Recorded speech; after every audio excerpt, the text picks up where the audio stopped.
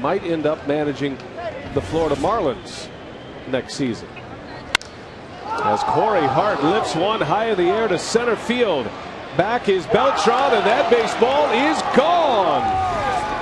Corey Hart goes dead central at Citi Field.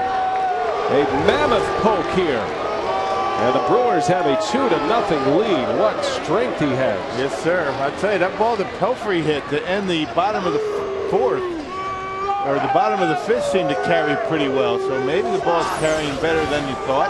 But check this out for Corey Hart. Fastball right down the middle was a mistake. Didn't get the sink on it that he wanted, and almost dropped it into the apple, into the bush.